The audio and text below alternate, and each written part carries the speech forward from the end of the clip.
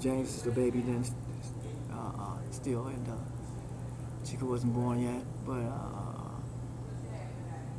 my mom had us sitting on the steps. She's like, okay, you sit right here, you know, and she would let us play like 3 at a time, you know, because it was like 1, 2, 3, 4, 5. We say L 6, James 7 of us. So it was too many for us to play at the same time in the front yard. So she would let us play like 3 at a time. Okay, y'all 3 go play. She would make the rest 4 of us sit down and wait. So we took turns to, you know, to play in the front yard. With Tommy, I guess, asked, could he go to the bathroom? Mama, Dad, go to the bathroom. He used to talk like that. He was Tedathon, you know. He was younger. Mama, then I go to the bathroom. So she's like, okay, Tommy, go to the bathroom and come back. Go in the house. So Tommy went in the house. And he grabbed the bottles. And back then, you could take the bottles to the store and cash them in and get candy for it. But he snuck in the house, like he was going to the bathroom, snuck out, took the bottles and ran out the backyard, into the alley, and ran across the street and tried to buy some candy and run back, you know, before Mama could, you know, wonder where he's at or it's taking him so long to come from the bathroom.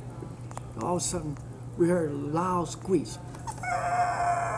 Bam! Oh, wow. And Mama started screaming, oh, Lord Jesus, oh, Lord, oh, Lord. She started counting. 1, 2, 3, 4, oh, Lord, Tommy, Tommy, Tommy. She started screaming. She's like, Bobby and Tommy, Bobby and Bunny jumped up. Mama, Mama, oh, Lord Jesus. And they was like, you know, freaking out, you know. She's like, oh, Lord Jesus, just stay right here. Say, Tommy, Tommy, Tommy. She's like, oh, Lord Jesus, oh, no, don't let it be my son. She ran to the corner, because we lived like maybe 2 or 3 houses from the corner. And she seen Tommy laying in the street. A car hit him. And, you know, from him being hard, we used to call him hardhead and boy, because the car actually hit him in the head and knocked him out. And his feet was up under the tires, so it drug him a little bit. Oh, wow. And he was in the hospital for like maybe 3 to 5 months or something like that.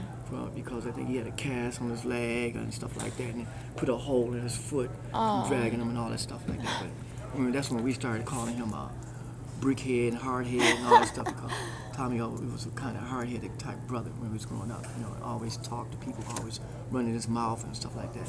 But he was just a curious type boy.